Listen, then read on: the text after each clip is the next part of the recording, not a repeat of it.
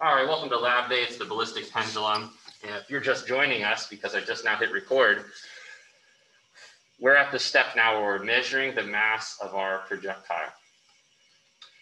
And by our best judgment, we're going to call this 1.8 grams. So the mass of the dart equals 1.8 grams, which is equal to 0.0018 kilograms.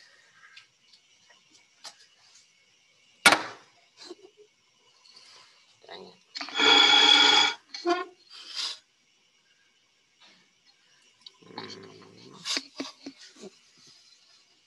There we go. All right, so that's something that doesn't really need to go in the data table. It's going to be constant. We're not going to change the mass of the dart. All right, so far so good. Now we need to get the mass of our pendulum.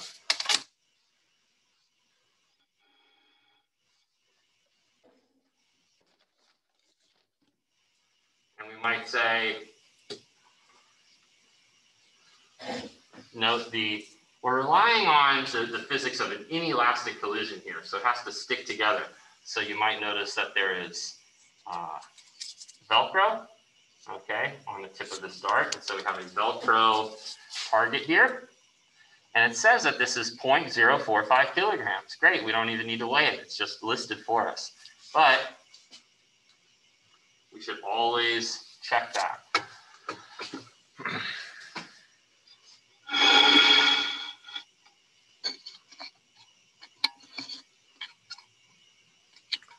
All right, so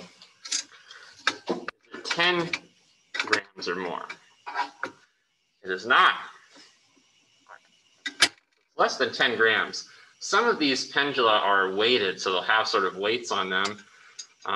We just need to know sort of what the weight is, the mass. Remember, mass is inertia, and so the more mass, the greater tendency to resist change in motion. So by using sort of a less massive pendulum, we should observe more motion, right? So when the momentum of the dart is delivered into the system, it's going to move more if it's lighter because it has less inertia, less tendency to resist change in motion. So the dart itself is about 2 grams, and the pendulum is close to 8, not quite though. And this might actually be too light. We don't want there to be slack in the pendulum string upon impact. And so if it rises too far up in Earth's gravity field, we'll lose sort of the trigonometry we're relying on to do the calculations if we get a curved line in our triangle. So that looks pretty good to me, maybe a little bit above. And so I think it's almost exactly 8 grams.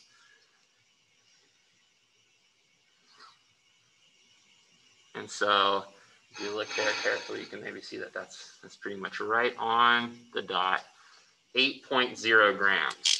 So the mass, and make the subscripts D for dart, P for pendulum very clear that, you know, they can look kind of similar if you don't make it clear. The mass of the pendulum is going to be 8.0 grams, which is 0.008 kilograms, right? Move the decimal point over 3 places to the left, divide by 1,000 because there's 1,000 grams in a kilo. So we're looking now at this so far. Right, we know the mass of our dart and the mass of our pendulum. Moving right along here. Let's change views so that I can sort of a bit. No, don't drop it.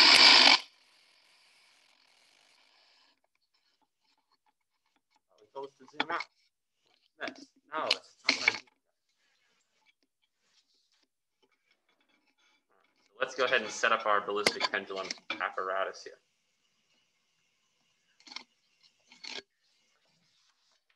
We got a guy like this. Go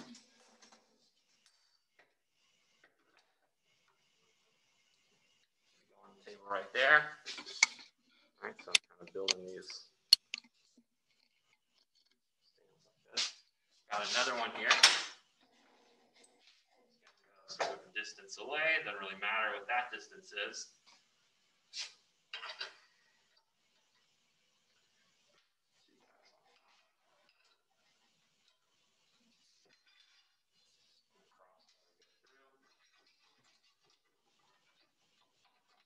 before I secure this one,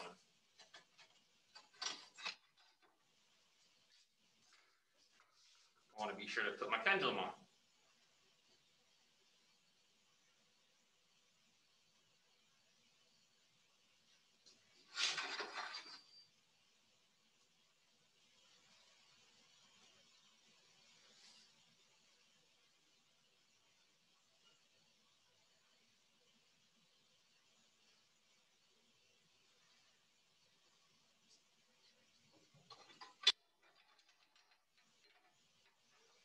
So I would like this to sort of have as true of a motion as possible, sort of moving backwards. All right, so that's maybe a good view right there. And the way that it is now, it's like this side is just a little bit shorter than this side, so it's, you know, if it moves, it's going to sort of wobble. And the assumption that we're making, which isn't sort of exactly perfect, is that all of the kinetic energy that's delivered into this thing is going to be converted into potential energy as it moves up in Earth's gravity field. Well, that's not exactly true, and it's even less true if there's sort of rotational motion this way, like that costs energy to sort of wobble this thing sideways. So we want sort of as good of a shot as possible, hit the center of mass and have this thing sort of move this way. And so I'm just going to try to adjust maybe this as best as I can ahead of time. It's always, I think, good rule of thumb doing lab work to take time up front to make sure that your apparatus is well built, well set up. Like when we study circuits, you know, take time to make sure you've got a good sort of operational circuit before you just jump in there and start, you know, measuring currents or whatever it might be. Unfortunately, this is the type of tacit knowledge that one can only gain by doing in the science lab. So I'm the one that's getting all of the good knowledge here, because I'm the one that's doing this. But you all maybe get some benefit by taking a look at it. So it's kind of like, I can't just like teach you, you know, how to tie a better knot. It's like you gotta have to just kind of figure it out. You know, you like took Boy Scouts. I know all the best knots. You know how to solve this problem here.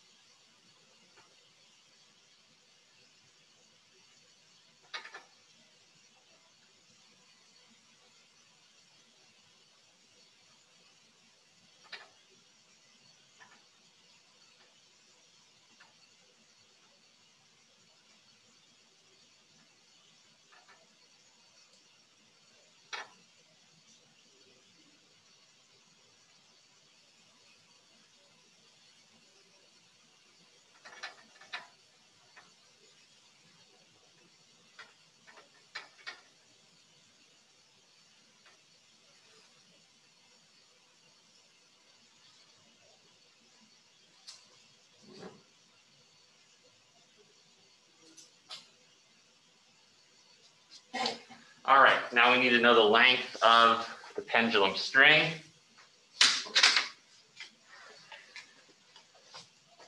So we'll measure from sort of the center of mass to the top here. And that value is 0.61 meters. So capital L, length of the pendulum string, and it is 0.61 meters.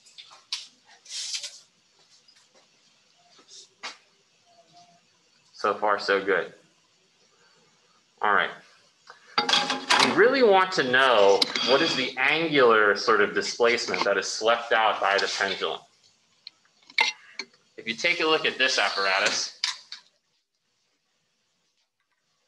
here's a ballistic pendulum, okay? And you can see that it's got a projectile launcher. You fire a projectile out of it. It goes to a catch.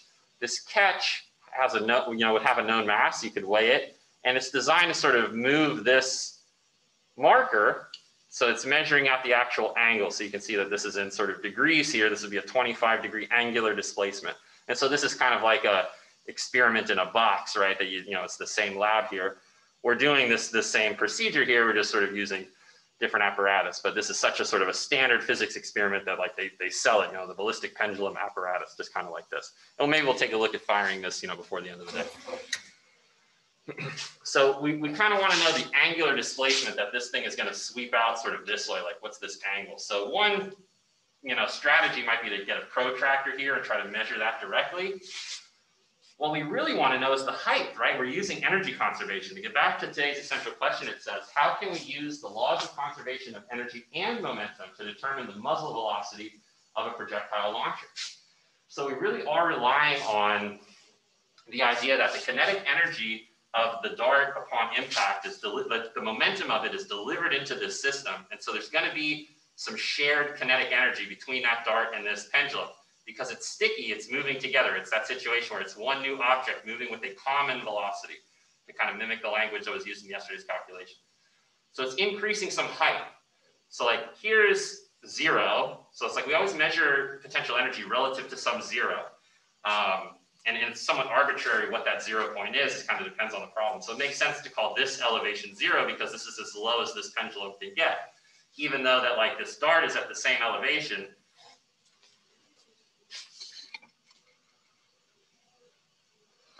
it wouldn't make sense to call it 0 for the dart if you give the dart a chance to fall to the table or even further to the floor. So it's like, depending on where you allow it to fall to, you should maybe call that point 0. But for our system here, it's like relative to this 0, how high up can the pendulum go? And so it could go up as high as, I suppose, here, like it was all the way sort of horizontal, in which case the height would be equal to L, the length of this string. I think I just ruined my whole retie there. So I'm going to go ahead and use the panacea to cure all, so the physics fails here in the lab. Okay.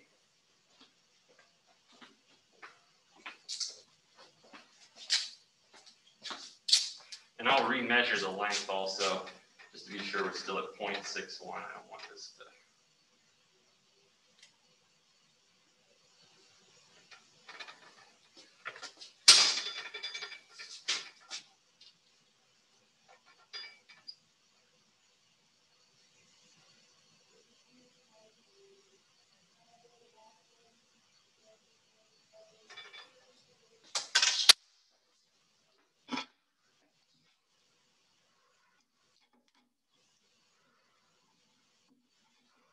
Quick update, 0.615 meters, okay? 0.615 meters for L now. So as was explained in the video yesterday, rather than measuring like H directly, it'd be like laying a ruler down vertically behind it and trying to judge sort of like, if this is 0, how high up did it go? That's a difficult thing to measure. It may lead to uncertainties. The easiest measurement to make is going to be the horizontal displacement. So laying the ruler down underneath the pendulum, taking a vantage point like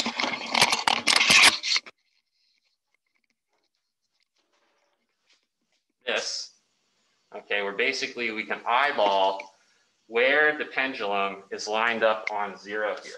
So the pendulum is basically at about 20 centimeters. Okay, so like directly underneath that 20 centimeter mark is the pendulum. So we can kind of show it. See that? That's a pretty good view, I suppose. Okay, so 0 is 20 centimeters. As we fire projectiles into this, like how far this way does it go? All right, horizontally. And then as was explained yesterday, calculate that angle theta that we could measure directly with a protractor, right? So it's like, there's different ways to go about collecting the data with your lab work. And the more physics you know, sort of the better off you are, because you can say, oh, here's a clever way we could, do this. So the more math, the more fun. All right, so the projectile launcher, I'm just going to kind of use my best dart throwing motion here to sort of get it onto this Velcro pad. And then, can anybody anticipate a problem with that? So it's like, we're going to launch the dart, and it's kind of like, I'll go like that, right? And so it's, because I'm using a manual dart launcher, like literally my hands, it may not be the most consistent way to sort of achieve this experimental data. Plus muzzle velocity, it's like, well, what's, it's like this, like the dart throwing velocity. That's not the essential question. So we're going to need this guy right here. If it's not this, what is it, you guys? Exactly. Everyone was silent. Yes, no, it's nothing. Okay. It's either nerve or it's nothing. All right. I will train my eyes upon the ruler. Shoot at point blank range because again, I'm relying sort of on an inelastic collision where the dart has to stick to this Velcro. If it hits and bounces a lot, we're not, we need to do the technical term is a redo or a do-over. So here we go.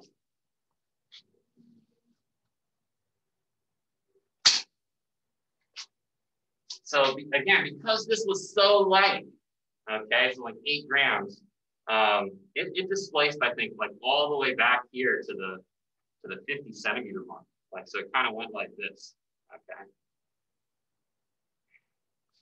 What we could do is keep the camera at that vantage point that I showed you a moment ago.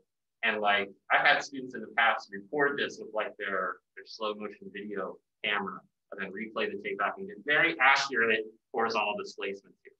Right? Let's take a look at what these calculations look like now with that first data point collected. And so the horizontal displacement, we're calling that X, and that's going to be equal to 0.3 meters because the 0 is at 20 centimeters and it was displaced back to the 50 centimeter mark. So that's 30 centimeters or 0.3 meters. Let's head on over to the whiteboard. So the larger whiteboard to look at what these calculations look like now.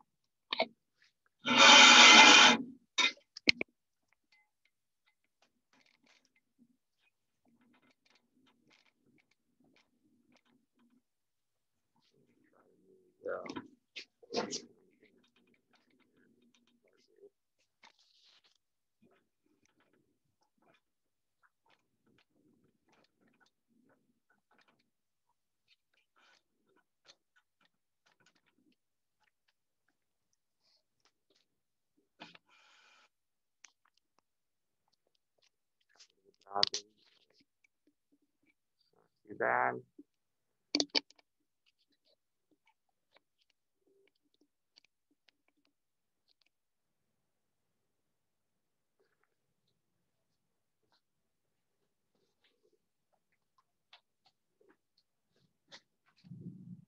All right, let's see what the calculations look like. This will be sort of your example, and we'll collect some more data points with different projectile launchers. So really our independent variable today will be the different types of projectile launchers that we've got.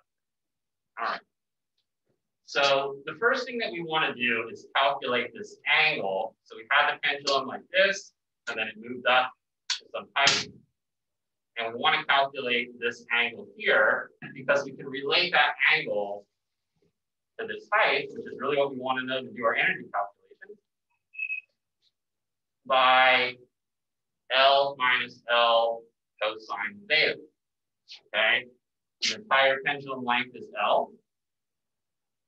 But if we look at, we've measured this horizontal displacement X, so you kind of see that this triangle here has a component of L cosine theta. So the entire length minus this component here, L cosine theta, right? This is adjacent, so the cosine of the angle times the hypotenuse is also L, right? Like this is still L. So this triangle has like this side L. It moves up in Earth's gravity field. This is still L, right? It's still the same length.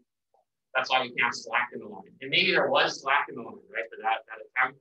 So we just sort of recognize that as a scientist doing the lab and say, oh, maybe our conclusions here will suffer as a result of that. So we never really have a triangle to do our trigonometry. Like, let's just practice through it. So then we've got this much of the length here is L cosine theta. So if we take L cosine theta away from L, we've got H, the height that it raised in Earth's gravity field. That's what we're trying to do. So we need to get theta first, right? So we know what this term is, L cosine theta. We know L is 0.615. So we need to figure out theta. We know X, 0.3, right? 0.3 centimeters. That was the horizontal displacement we just measured. And we know the hypotenuse L. So if we know opposite, we know hypotenuse, the sine function, that's helpful. So the inverse sine of x to L equals theta. You see that published also on the first row in the data table underneath, theta. So it's going to be what? 0.3 over 0.615. So what is that? About 30 degrees? Can somebody do that in a calculator, please? Because it's about a half, right? Sine 30 is a half, isn't it?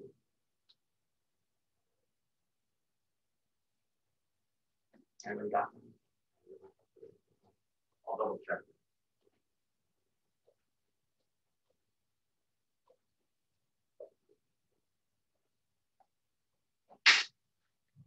So if you take the ratio of sides, 0.3 divided by 0.615, you get about a half, so 0.48. If we take the inverse sine of that, and it's about 30 degrees, 29.19.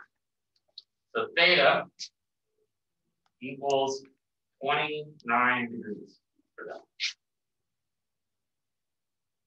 From theta, we can calculate the height. So it's going to be 0.615 minus 0.615 times the cosine of 29 degrees.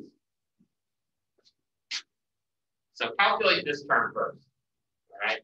Sometimes students do 0.615 minus 0.615 and they get 0, and then do that times the cosine of 29, it's going to be 0. You want this term kind of in parentheses, like L cosine theta is that much, we're subtracting away from L. So you have to kind of think about it like that. This is going to be a certain change, less than L, and we got to deduct from.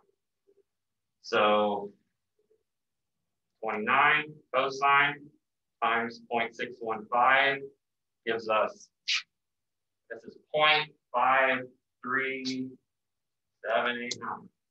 And so 0.615 minus that, this is the L cosine theta. So my calculator, I can just make that negative, toggle it over to negative, and add it to 0.615 as computationally the same. So I get a 0.615 minus 0.53789 equals the height of 0.077 meters. Okay, because L is in meters, 0.615 meters is in meters. So we're getting 7 centimeters. So like, does that seem reasonable? When you just sort of, noticed that a moment ago, did that thing raise 7 centimeters? Or maybe, these measurements are off, right? It's always sort of critical of your data collection. If we got the height, we can calculate the potential energy due to gravity at maximum height. Right? So at this height, how much energy did this thing possess, sort of due to gravity? So that's going to be the potential energy equals, now it was the combined masses because the dart stuck to the pendulum, so we have their masses, both of them increase this height in Earth's gravity field, which is equal to 9.81 newtons per kilogram, 9.81 meters per second squared, like acceleration due to gravity. So the combined masses would be the sum of, remember those two numbers there. So 0.0018 plus 0.008 is 0.0098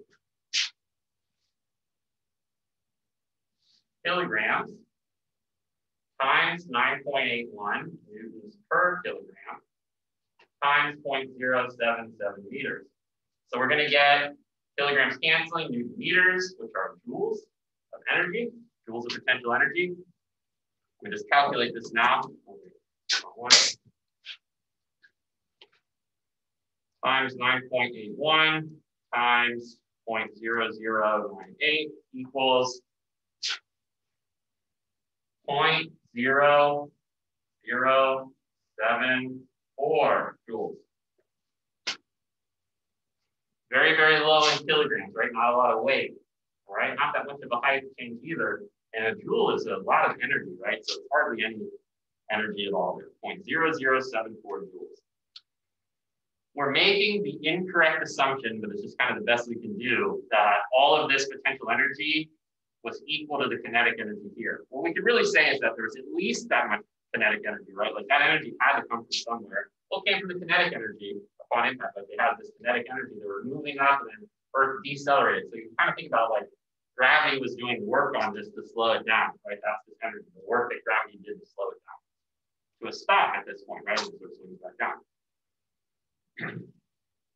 But there was more kinetic energy upon impact than shows up here in reality, right? Because there was all of the motion was translational. Like you can't help it. There's a little bit of wall, that cross energy was sort of rotated, a little bit of sound energy, a little bit of heat energy. So other forms of energy sort of that kinetic energy was transferred into along the way. It was crashing into air particles, you know, the whole way. So there's fluid friction, you know, drag forces, you know, friction against air. That's going to do work. This whole displacement, the actual path that it took, this sort of arc, right,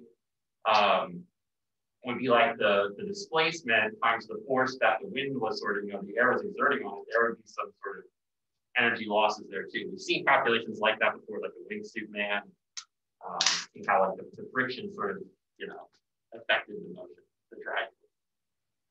So there was at least this much kinetic energy. We know there's more than that, but we'll just sort of use this as like a lower limit. So we'll equate this to the kinetic energy. Say that energy can neither be created nor destroyed. Again, get back to the essential question. How are we using the laws of conservation of energy? Here's where the energy conservation comes in. You calculate the potential energy by measuring X and calculating this and calculating this, and calculating, right? So we measure the energy, and we're making the assumption that all that energy came from kinetic energy. Again, not exactly valid, but okay. And so if that's the kinetic energy, we know that kinetic energy is equal to 1/2 mass, and it's both masses, times V squared. And we use this V prime typically for inelastic collisions. This is like that common velocity. I realize that that's maybe a little bit tough to see down there.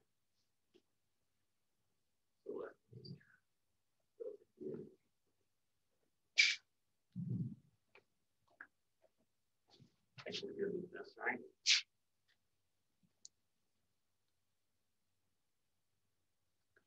So we've got kinetic energy, which we know is equal to the potential energy, which we calculated to be 0.0074 joules, equals 1/2.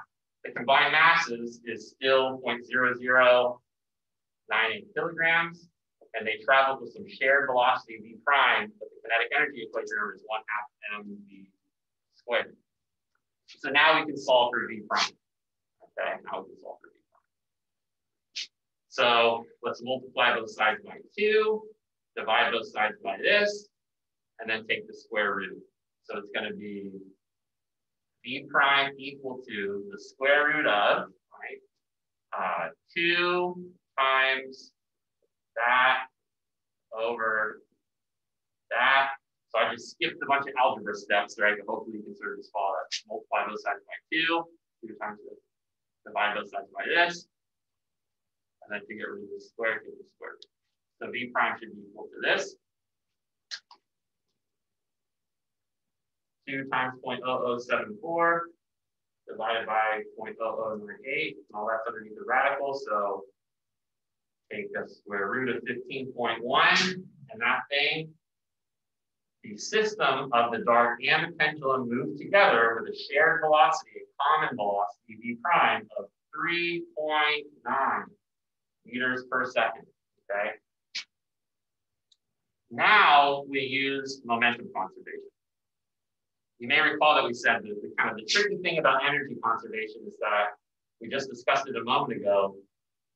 That kinetic energy showed up as this much potential energy, but we know that there was more energy than that, right? Because energy can exist in so many different forms that there's energy transformations like heat energy, you know, sound energy, all those energies sort of forms weren't created, right? Energy is not created or destroyed. So it came from sort of the energy that was like stored inside of the spring, inside of the projectile launcher, right? So we can trace the energy sort of back ever further. And it's kind of a fun game to play. Where did all the energy come from?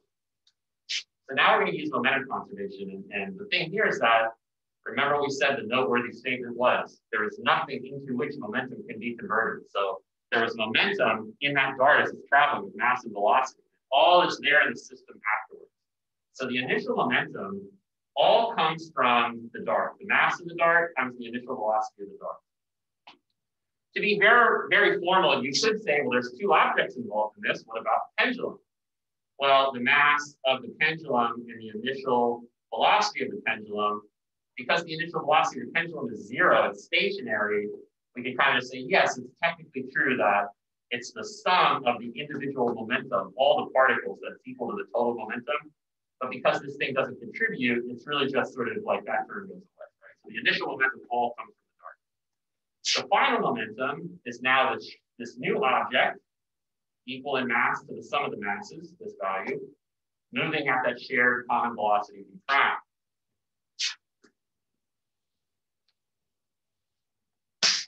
Okay, so we've got the initial momentum equals the final momentum. This is what the equation looks like for an inelastic collision. It's only when the collision is inelastic do you have like just one object on this side of the equation. Oftentimes, two things collide and bounce off. Remember, we got a practice problem we got to look at. Two objects collide and bounce off. So this is sort of evidence of, okay, they stuck together, right? It's like some object that has a common speed, right? They have to share that velocity. The Velcro ensures this plus. So now we've got to calculate our claim. What was the muzzle velocity? How fast did that dart, travel out of the projectile launcher? So we'll divide each side by the mass of the dart. And we've got the initial velocity of the dart equal to the combined mass of 0.0098 kilograms, divided by just the mass of the dart, which was 0.0018 kilograms. So those units will cancel, times v prime, which was 3.9 meters per second. The units are always a sanity check on your calculations to see, like, if I'm expecting speed, meters per second, then the unit should give you that. And so indeed the masses cancel, we get meters per second. So 3.9 times this ratio, 0.0098 divided by 0.0018, 5.4 times 3.9. We are claiming that this thing was traveling 21.2 meters per second times 2.23. That's about 47 miles per hour. And so you could say, like, and that's kind of what I mean about, like, okay, is that fast? Is that slow? 21 meters per second. What's a meter per second? We're in America. 47 miles per hour. Then we have more familiarity. Like, oh, that's kind of fast, I guess. Was that thing really going 47 miles per hour? Or if it wasn't, what sort of results would cause us to get, air that's like too big? Maybe it all comes back to, think about all of this was based upon what? A single data point where we said X, the horizontal displacement was 30 centimeters, right? So it's all based upon that. And then it's based upon the other measurements we made. But you might say, yeah, we might need a better way to really determine that, sort of more accurate way. But this is at least a run through of what the calculations look like. So every time, you fire a dart into that thing, you're going to go through these calculations. It's 11 o'clock right now. There's 40 minutes left in class. Is there a volunteer that wants to fire the projectile launcher into the target? Who among you? E-learners, you want to?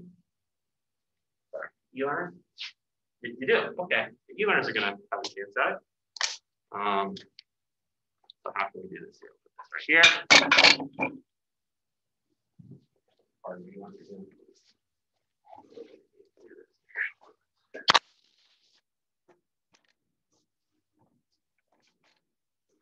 Yep. So here you go, e-learners. Good. There, yeah.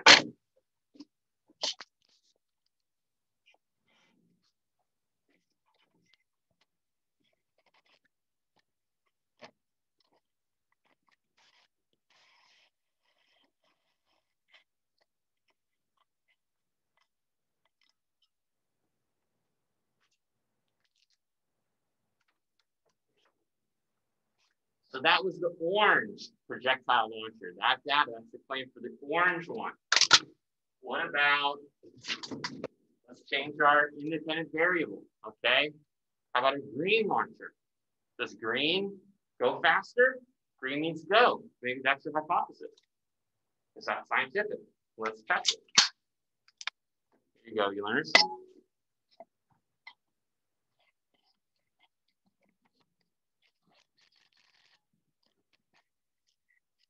Okay.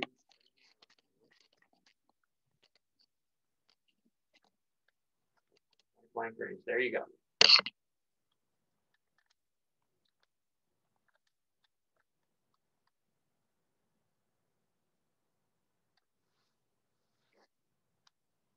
Ready? Aim. Fire. That one seemed like it went even further back, which means we would only get a higher answer. And so by my judgment, that was something more like, 60 centimeters.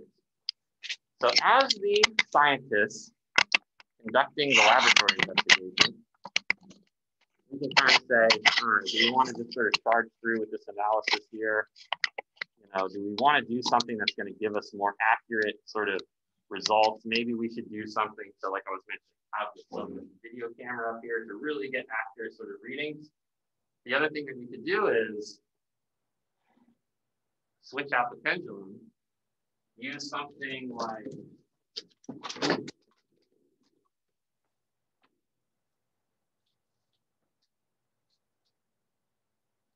this kind of web here. So another Velcro target, but this one actually has coin masses, so it's more inert. Okay, so this thing is going to weigh more, and therefore it's not going to displace as much. And so maybe we could get more sort of precise readings by just noticing a tinier change. Now, typically we want to kind of measure larger values. We want to vary the dependent variable over the greatest range possible, vary the independent variable over the greatest range possible, and kind of see what the dependent variables sort of give us with that.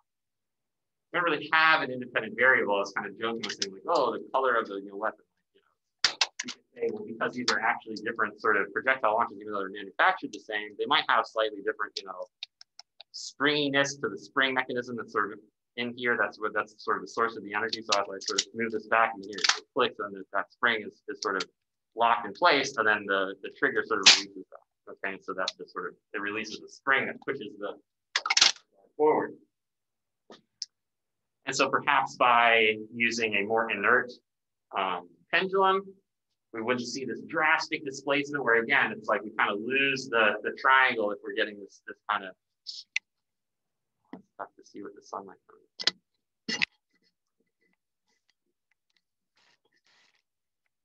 Sort of slack in the line,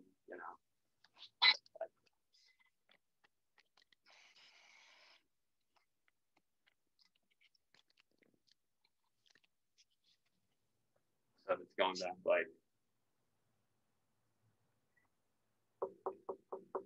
that there, right? If it moves back and moves that slack in the line, you don't really have that hypotenuse anymore. Part of impulse momentum theorem. All right.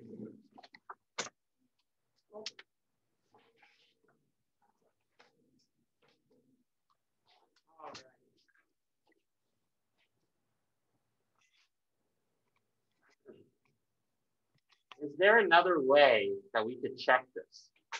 Ballistic pendulum, whole bunch of calculations, we get a conclusion, but is there another way to perhaps check that claim?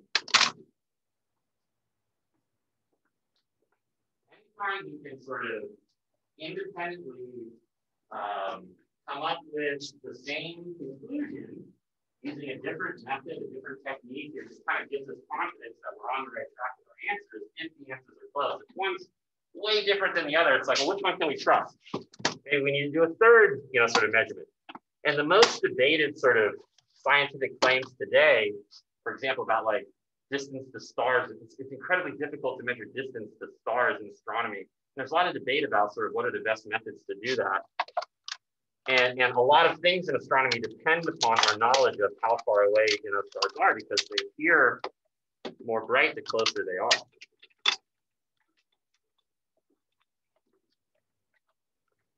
So let's go ahead and use the same projectile launcher.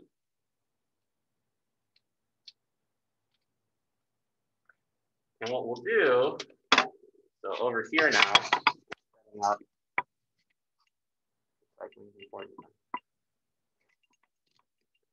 I'm going to set up a photo gate timer.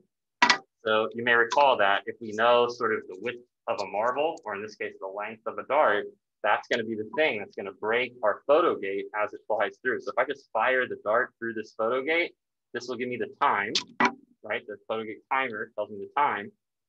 This length would be the distance. This length here will be the distance, and then distance divided by time would also be velocity. So let's see if we can't get something anywhere near 21.2 meters per second. On some calipers.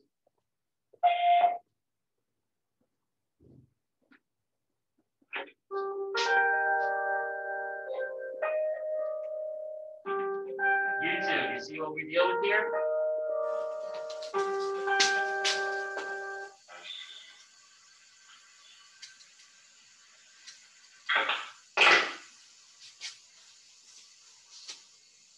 That's just another day in the life, YouTube.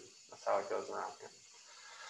All right, so remember how to read this? We're looking at this line right here. You always can just kind of zero it out to see like, okay, that line is on 0 right now. I want to pinch the object that I'm measuring between the prongs of the calipers, sort of its widest point. This foam is, you know, somewhat flexible, so you want to like pinch it down to where it's like compressing it. And then if you look there, you can see, just like I can, that that's 7.5 centimeters. Or can you see?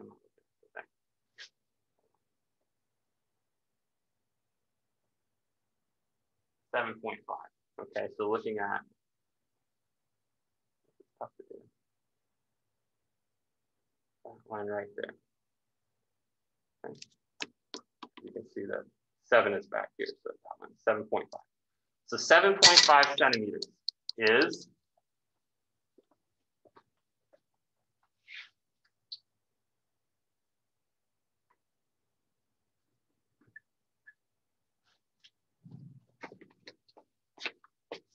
so now we're going to determine the velocity. It's just distance over time, 0.075 meters, right? 7.5 centimeters.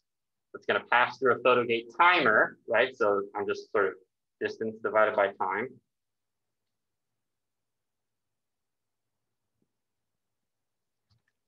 So let's go ahead and get that ready to go.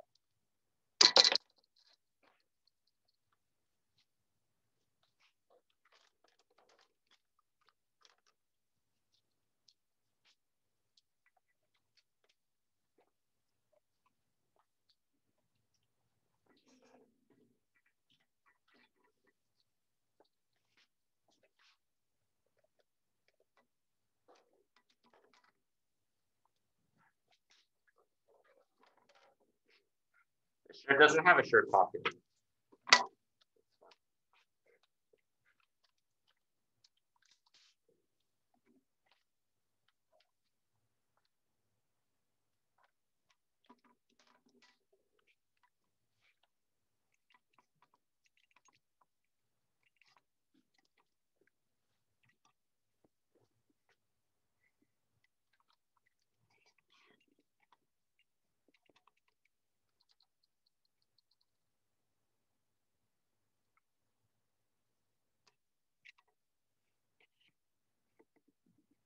That's a pretty good shot right there, right? Let's worry about the science too, not just the cinematography side.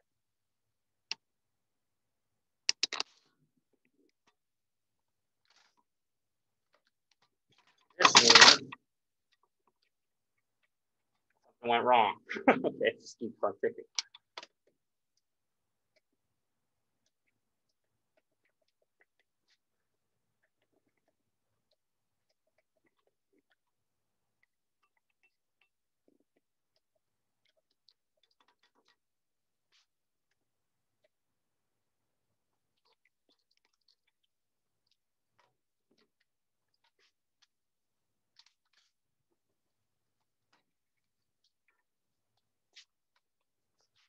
Try it again.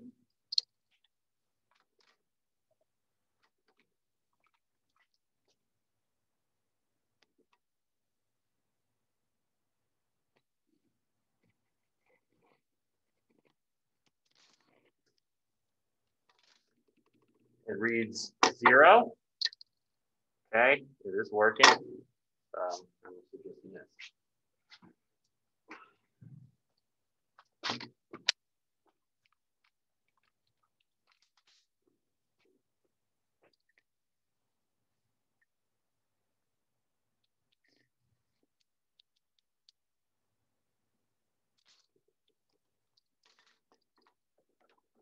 You can imagine there's some uncertainties in this also, but 0.0061 seconds, okay? If the entire length of the dart doesn't break the photo gate and only sort of like a piece of it is, then we might, you know, then it might sort of record time more quickly, or sort of the value will be lower than the actual time that it took the 7.5 centimeter dart to pass through. So we got to keep that in mind too. Again, looking at like a slow motion video camera, sort of recording that and sort of seeing, does the sort of full length of the dart sort of pass through where that eyelet is in the photo gate, will be a way to just sort of make sure you're getting accurate data. But for our purposes, we'll sort of say, okay, well, 0.0061 seconds.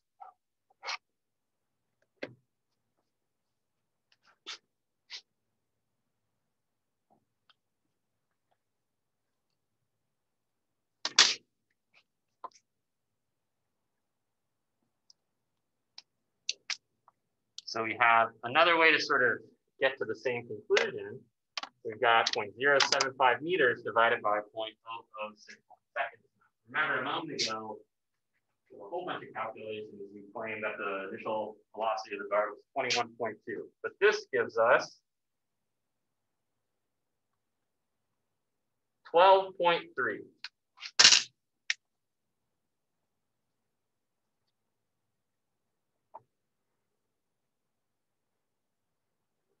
So based on the photo gate timer, we can make a claim that the velocity was 12.3 meters per second.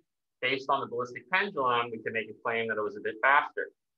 And now you, as the student sort of analyzing this experiment, these results, to try to think about, you know, what are some sources of uncertainty in this lab? What are some suggestions for improvement? That's always good to sort of critique the lab. But for today's lab work, make sure that you've got at least the sort of calculation that we did here. Tomorrow, I will have extra apparatus out. You learners, if there's ever a day where you're like, you know what, I could go to campus for a day, okay? If you're allowed on campus, tomorrow will be the day that I'll have apparatus out for you all to do this for yourself if you want to. Okay, it's not required if you're like, I don't want to touch high contact surfaces like lab apparatus, but if you really want to do that, this is a fun lab, right? It's hardly ever the case where it's like, all right, physics class is over, surrender your weapons, and that's just a normal thing, physics class. So, you know, some ballistic pendulum will continue on tomorrow. If you want to just have sort of more practice with this, but we can just make a claim as you see fit based on, if you want to average the two velocities that we got, maybe that's appropriate, you trust sort of one more than the other, you make a claim based on your judgment. Okay, supported with evidence, which are the calculations themselves. And then the reasoning for this one, the reasoning is very straightforward, right? Velocity is defined as distance divided by time. So if we measure distance and time, we can calculate it. That's the same lab we did the very first week with the bowling ball. Just no distance, no time, get velocity as the ratio. The reasoning behind the ballistic pendulum method is a lot more involved, in the focus of really this lesson with, as we're studying the great conservation laws, namely momentum and energy. So we just kind of finished energy. This week we're dealing with momentum. And remember, as we come back from spring break, we'll continue to study momentum. So tomorrow will be sort of a bonus lab day for you to collect your own data and fire, you know, the darts into the ballistic pendulum. And then Friday, there's no Zoom call on Friday. So it'll just be a work day to finish off these calculations, to write up your CERs, submit your work for the week. I will not be here on Friday. Okay, I'll be on campus tomorrow here in class, so you have it. All right, we'll see you next time.